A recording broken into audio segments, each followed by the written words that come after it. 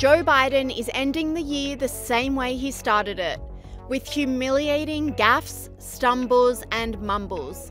And the closer it draws to 2024, the more damaging these gaffes are for the president, whose team are trying their hardest to keep him upright ahead of the grueling presidential campaign trail next year.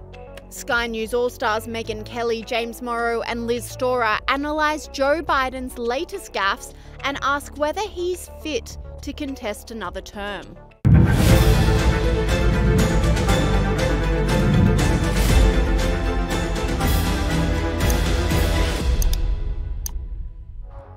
It wouldn't be a Joe Biden event if it all went smoothly, and the annual lighting of the Christmas tree was no exception, says Sky News All-Star James Morrow. Anyway, of course, it's Christmas time, and that can only mean one thing: the annual lighting of the White House Christmas tree. But this being the Biden administration, well, not everything's gonna go to plan, right? I mean, look, it started off well enough with an event producer whipping up the hand-picked crowd to cheer their favorite president. Stand by, applause. And applause, applause, applause.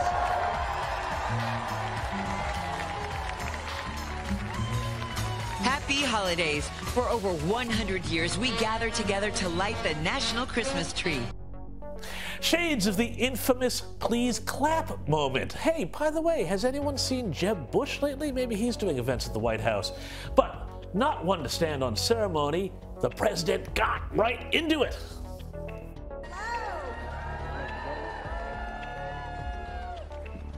5, 4, 3, 2, 1. It's beautiful, Clark. God, you can only imagine the nervousness as he counted down. Is he going to remember 4? Is he going to remember 3? We also got to see, thanks to a technical glitch, the unsung hero and nemesis of the Biden administration in action. Watch the lower right-hand corner of your screen and you can actually see the teleprompter in action. Bill and I are honored to welcome you to the National Christmas Tree Lighting. Thanks to Interior Secretary Deb Haaland and the National Park Service Foundation. They're the ones doing this. And a special thanks to tonight's host, Mickey. And of course, there was the usual exit stage left, or is it right? Well, I don't know. Which is it, Jill?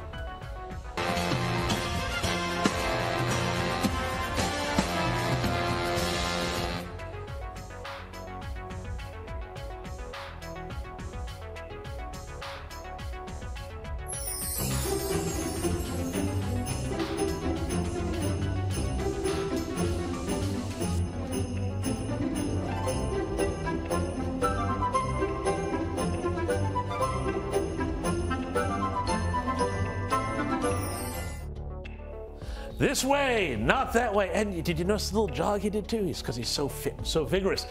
So much of a campaign trail disaster also waiting to happen there. Joe Biden is well known for his attempts at jokes that go disastrously wrong. And this was on show yet again at the annual turkey pardoning ceremony, where the president mixed up the names of the world's biggest pop stars, according to Sky News All-Star Megyn Kelly. That's how old he is. But he sneaked out for the turkey pardoning. You know, we do this thing before Thanksgiving where he pardons the turkeys and lets them live. And he couldn't even get that right. He tried to make some comment about Taylor Swift's tour, but he wound up referencing Beyonce's tour, but he didn't refer to her as Beyonce. He called her Britney, as in Britney Spears, who's not on tour at all. Now, just to get here, Liberty and Bell had to beat some tough odds in competition. They had to work hard to show patience and be willing to travel over 1,000 miles. You could say even this harder than getting a ticket to the Renaissance tour or Britney's tour. She's down in, it's kind of warm in Brazil right now. He can't get anything out right. Even if all he had to do was say, I pardon you, little turkeys. Couldn't do it. And the president backed it up with another joke that fell flat, reveals James Morrow. But first, as we head into the Christmas party season, how about a little small talk tip from President Joe Biden? You know, find out the other person's name, and then kick the conversation off with a little fact about yourself or your job to get things booming. Hey, Nick. This is Nick Harley. Now look, my Marine carries that. It has a code to blow up the world. That doesn't. This is not nuclear weapons, is it? All right, okay. Come on, doesn't everyone have a Marine with codes that can blow up the world? No? Well, maybe there'll be something special for you under the tree. But remember, a nuclear holocaust is for life, not just for Christmas. Biden's polling panic after the break. Joe Biden's latest cringeworthy struggles with the teleprompter were also captured. But first, hey, it's late in the show. What haven't we played yet? I know. A good old game of Joe versus the teleprompter. All right, this week's bout took place in Colorado. Both the president and the teleprompter were fighting fit. So let's get ready to rumble. Round one. Instead of cutting them, or like Congressman Trump and Bob were going to do. Ooh, gotta give that one to the teleprompter. And I think the president is getting a little punch drunk as we head into round two. But I am friends with your leader, Mr. Moon. We're good guys. Indeed there, your leader, Mr. Moon. Can the teleprompter, though, deliver a knockout in round three? Let's go to the tape. Here in Colorado, the wind turbine manufacturing Vistas is investing $40 million to expand its factory and hire an additional 1,000 employees. Solar manufacturer Meyer Burger is building a new solar cell factory just down the road in Colorado Springs. Ding ding, win on points to the teleprompter. Better luck next time, Mr. President. Creepy Joe also made a return at a Thanksgiving event where the president mistook a 6-year-old for a 17-year-old and complimented the young girl's ears, says Sky News All Stars Caleb Bond and Liz Storer. And I love your ears. I love them. They're really cool. What's your name? Catherine. Catherine, what a beautiful name. That's my mommy's name. Well, nice to see. How old are you, 17? 6. Now, as a one-off, maybe it's all right, but Caleb, we could show example after example of these. I can't get over. How old are you? 17? No, I'm 6. I mean, mate, we know he's a bit deficient in the mental department, but like, should have gone to Specsavers, buddy. If you can't tell the difference between a 17-year-old and a 6-year-old, something is seriously weird. And he stayed on this weird tack at this event. This is a Thanksgiving event. He stayed on this weird tack about kids, saying, you know, how much he loves kids and he loves spending time with kids. But we learned something from him. Kids aren't human. And by the way, I like kids better than people. I wish I could stay and watch Wonka with you, but I'm not going to get to do that. Oh, I mean, poor Biden can't stick around and watch Willy Wonka, but he likes kids more than people. Kids aren't all people. All the kids it's are like, confirmed. thank God he can't stay and watch Wonka with us. Getting weird vibes from this old dude. Like, seriously. There are literal mega grabs if you go online of him just weirding kids out. Yeah. You know, stroking their hair, whispering in their ear, sniffing their heads, hands on shoulders, and these kids' faces. Because kids are like animals, right? They pick up on weird vibes. Well, I don't need to know animals, anything about you. I people. can sense it in the force. Joe Biden's worsening cognitive decline was also on show during his trip to San Francisco, where he was hosting Chinese dignitaries, says Liz Storer. This had to take the laugh because all these videos are just over the course of a few days, certainly within the same week. Here he is at obviously a very official event. Watch this, right? He picks his nose. He drops the contents of said nose. He's pointing it out to them saying, don't stand on it, don't stand on it, and then someone comes and stands on it, and he looks at them like, what are you doing? I just said not to stand there because I dropped some snot.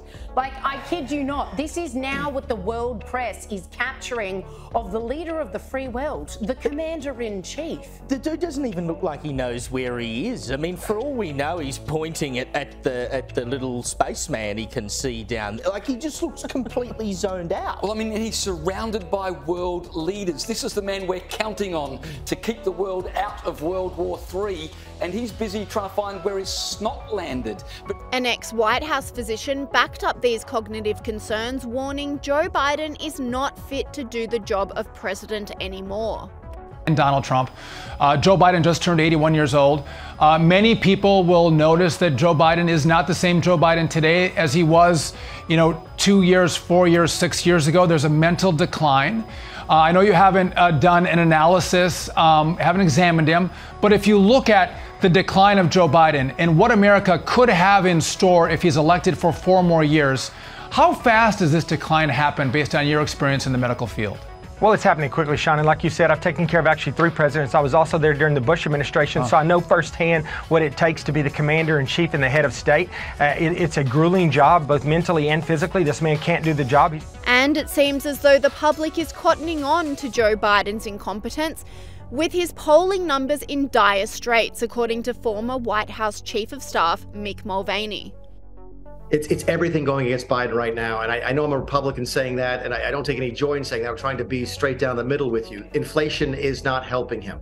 He's also losing the support of some of the pro-Palestinian wings of his party. The Democrat Party is very closely aligned with the Palestinian movement here in the country. So there's a lot of Democrats who aren't happy with the president's handling of the situation in Gaza. But you mentioned the one thing that is never going to change. In fact, it's just going to continue to get worse, Laura, and that's his age. You can change a policy on spending that might help on inflation. You can change a policy on Gaza that might help make part of your base happy, but you're never going to change the fact that you just turned 81 last week, and that is a bigger and bigger issue with every growing day. Yeah, look, Donald Trump never lets an opportunity to mock his opponent go to waste, and he did exactly that during an address in Iowa. And I'm very glad they didn't give me any notes, because if I did, I would have been reading. I would have been saying, thank you, here's Biden. Thank you. I saw something the other day that was incredible. He's taking questions. And again, I wouldn't talk this way, but he indicted me. Can you imagine? I got indicted. I'd never heard the Wharton School of Finance. They didn't have a subject on you get indicted. It wasn't like something you think about, right? My father, my mother and father, they're looking down. My son got indicted more than Alphonse Capone. Don't forget, Al Capone was the toughest, meanest guy. If you had dinner with him and if he smiled the wrong way, where he thought you were maybe smiling about him or mocking him, you were dead. You're a dead person. Scarface, you ever hear? Al Capone, Scarface. That was where the movie came from. He had a scar from here to here, and he didn't get that scar from playing tiddlywinks. Do we agree? He got indicted 1 time. I got indicted 4 times for nothing, And it seems like the gaffe curse has overtaken the Democratic Party, with Vice President Kamala Harris experiencing a word salad of her own, ironically whilst trying to defend Joe Biden's progressing age, reveals Sky News host Chris Kenny. Vice President is not the sharpest tool in the shed. Have a little listen to what she says in defence of the doddering President Joe Biden. First of all, I would say that age is more than a chronological fact. Age is more than a chronological number, hey? Well, that's the point about Joe Biden. It's not his age, it's about how lacking in mental acuity he is. Plenty of people are very, very bright at his age and older. Henry Kissinger was a case in point. So I don't know whether Kamala Harris does him any favours there. But listen to the full quote from Kamala Harris and see if you can work out what on earth she's trying to say. First of all, I would say that age is more than a chronological fact. I spent a whole lot of time with our president, be it in the Oval Office or the Situation Room and in other places. And I can tell you, as I just mentioned, not only is he absolutely authoritative in rooms around the globe, but in the Oval Office, meeting with members of Congress, meeting with leaders in industry, meeting with community leaders, I will tell you that he is in front of, often, everyone in the room in terms of thinking about how we can resolve issues, negotiate in a way that is about concession where necessary, but for the sake of accomplishment and actual work. It's just a word salad. It doesn't mean anything. We don't know where she's going with it. And it occurred to me when I saw that we all know how bad Joe Biden is, but we know what his excuse is. It's his dementia, his age and his dementia. What's Kamala Harris's excuse?